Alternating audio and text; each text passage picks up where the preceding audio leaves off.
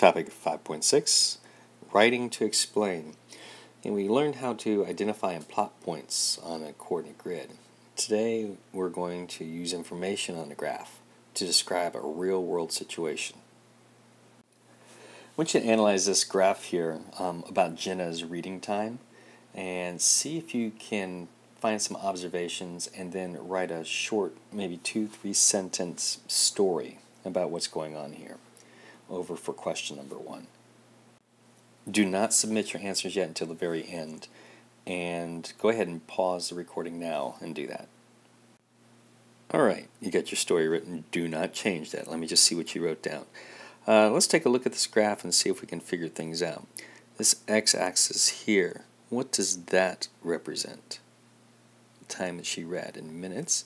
And then going up on the y-axis, we have total number of pages read.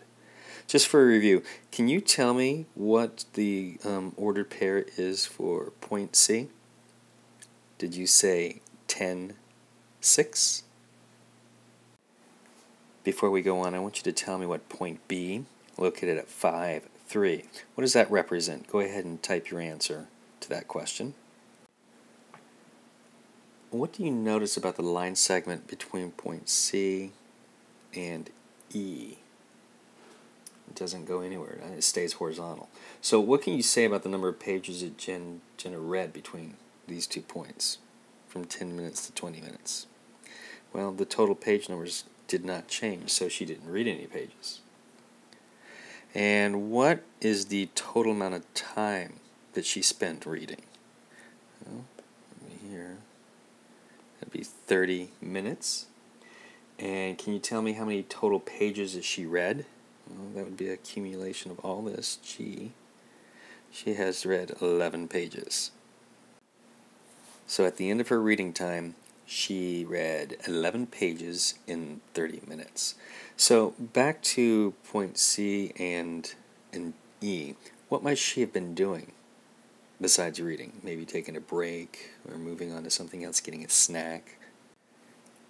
And also, I noticed a little bit of a difference in the slope, or how steep the line is. So that kind of tells us that she read at different rates, correct? So from point A to B, she read, in 5 minutes, she read 3 pages. From B to C, 5 minutes to 10 minutes. In that 5 minutes, she read 3 more pages, took her break. And then, do you see where it kind of slopes down a little bit lesser here? From 25 minutes to 30 minutes, in that 5-minute period, how many pages did she read? Well, that would be just 2 pages. One thing I want you to understand is that a line graph always shows change over time.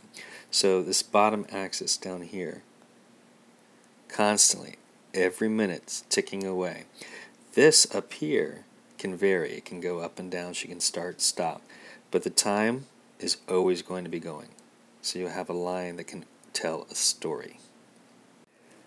So here's your task. I'm giving you a scenario here. Cindy's errands. I want you to write me a story, and maybe we'll share this with some of your peers. So I'll make it interesting, but don't get too cutesy. And see if you can explain what is happening during her errand time.